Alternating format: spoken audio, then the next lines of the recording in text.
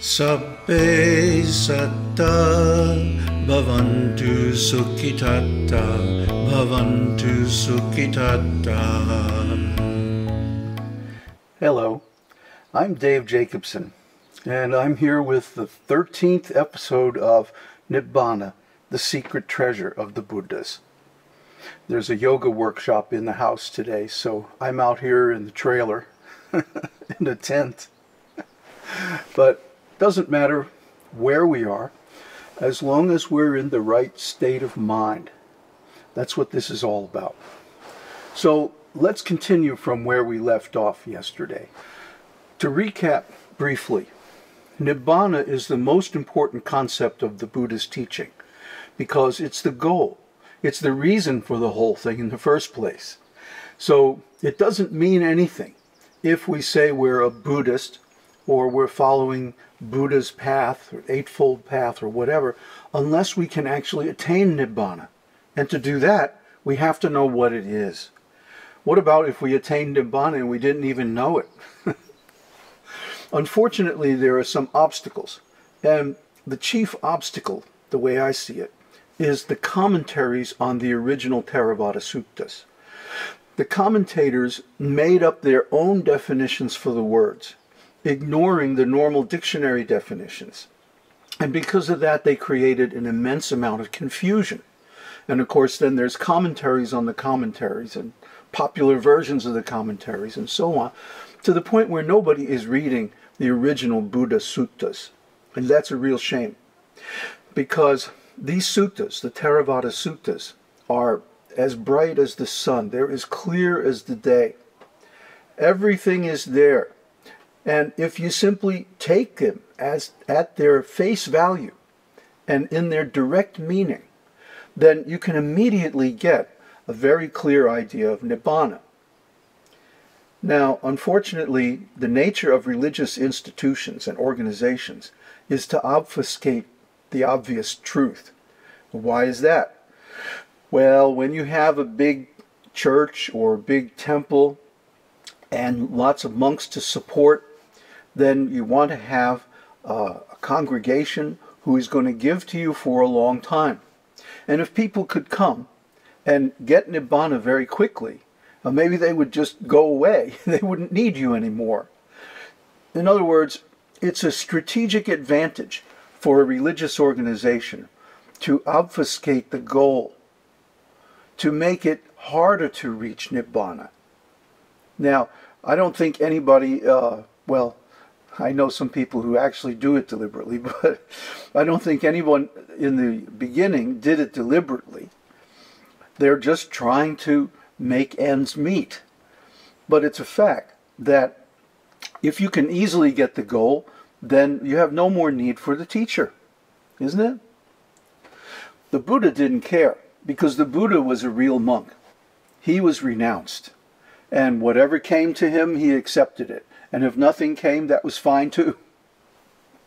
But monks nowadays are very attached to their big temples, very attached to their nice gifts and elaborate ceremonies, very attached to their rituals and their rules and so on. So even though the Buddha says that the first symptom of someone who realizes Nibbāna is that they aren't attached to these things anymore, still, we have to accept that's human nature. That's the way people are. So what to do? Well, the best thing is to know enough about the commentaries so that you can more or less subtract their influence from the original teaching and get down to a clear understanding. And fortunately, my mentor, Bhikkhu Ñāṇananda, has done that. And he bequeathed to me an enormous trove of research data, which I'm going through little by little to make these talks. So, the main point that we've been discussing in this second part of our series is that Nibbāna is not annihilationism. It's not nihilism. In other words, we don't say that Nibbāna is the end of everything. Unfortunately, some people mistranslate Nibbāna as extinction, when really the proper word would be extinguishment. It's kind of an awkward term, but it much more carries the real flavor of the meaning of Nibbāna, because the word Nibbāna is not exclusive to talking about the end or the objective of the Buddha's teaching. There are at least 32 more terms that do that. But Nibbāna became the most popular epithet or verbal symbol or pointer to that state because of the fire simile. And we've been going over the fire simile in quite some detail in the last few episodes. So let's move on. So the problem with Nibbāna is that it's not a thing. It's not a state of being. And it's not even a process. In fact, you can't say that it exists or doesn't exist, or that it's real or unreal, or that it's a state of being or non-being. Why is that? Because Nibbāna is simply beyond all of these distinctions.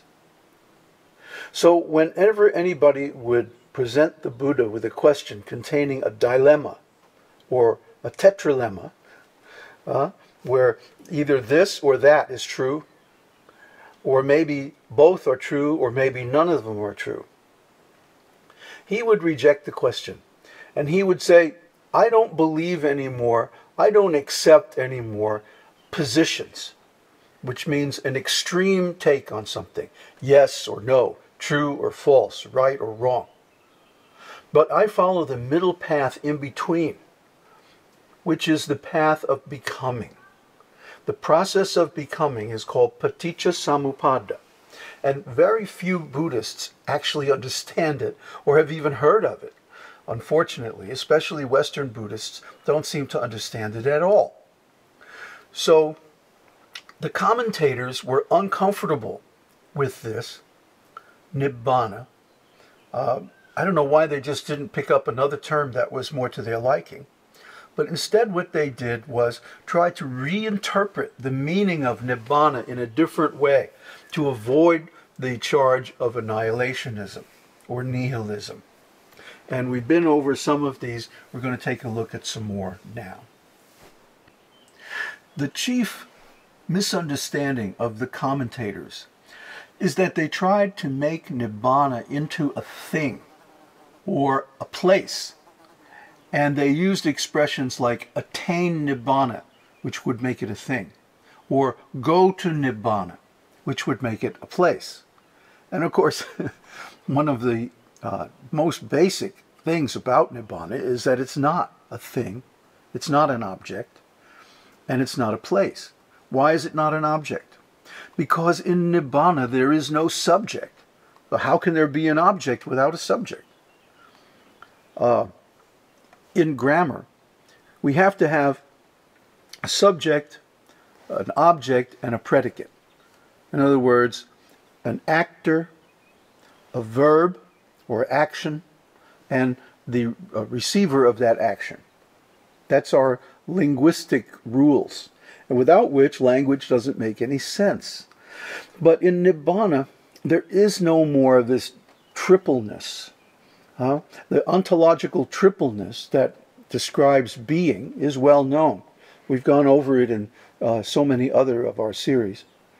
But in Nibbāna, this tripleness is gone. And I'm not going to say that it's oneness.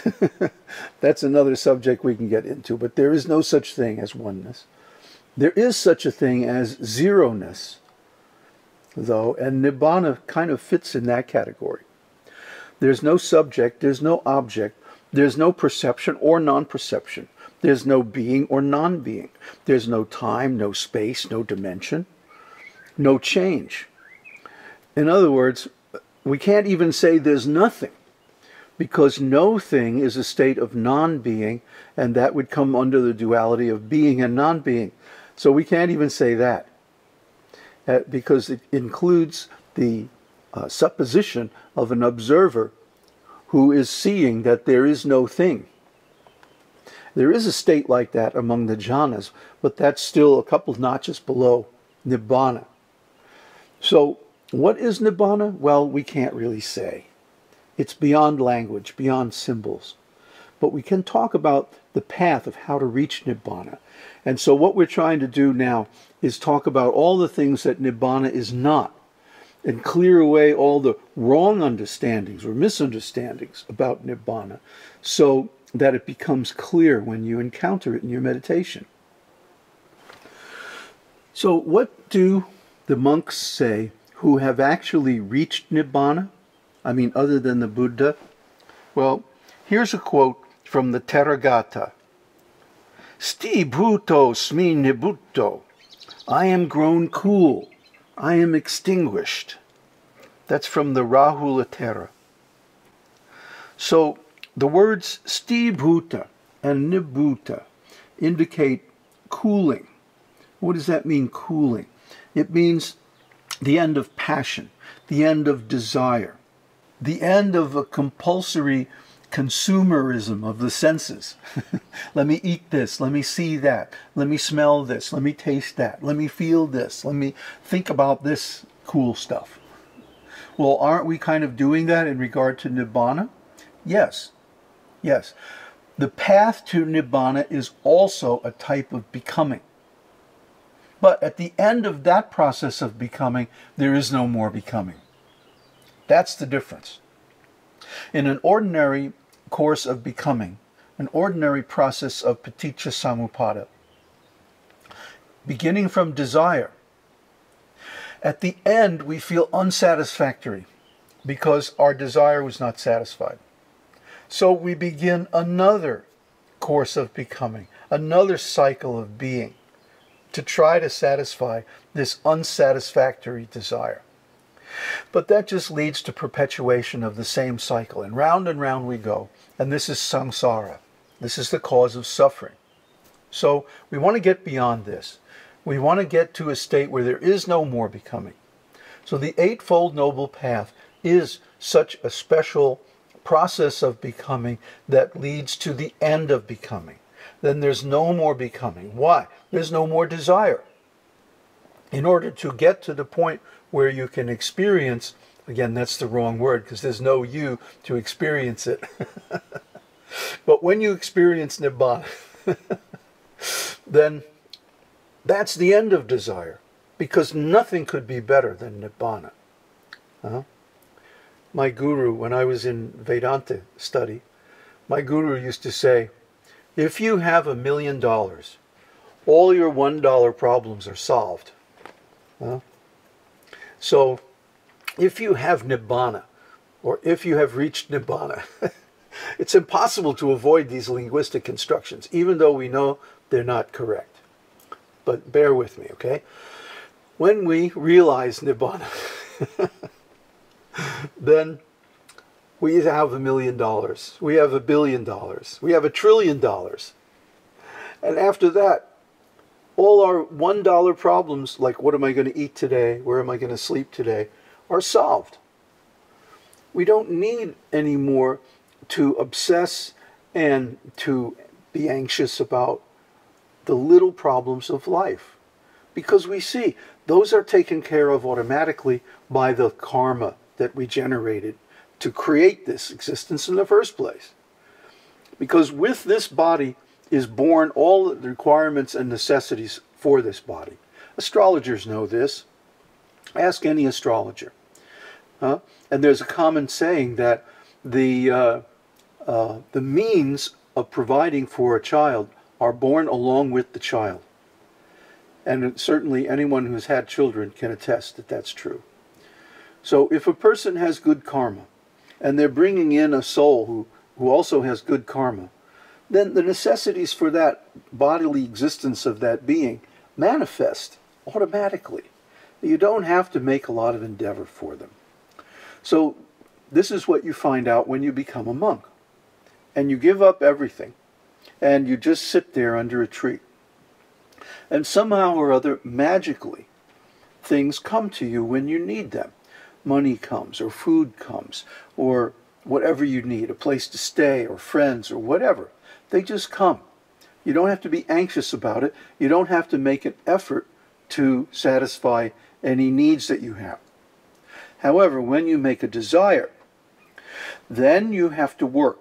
because you have to generate the karma that manifests that desire. And that means you have to create causes for that desire to manifest as an effect.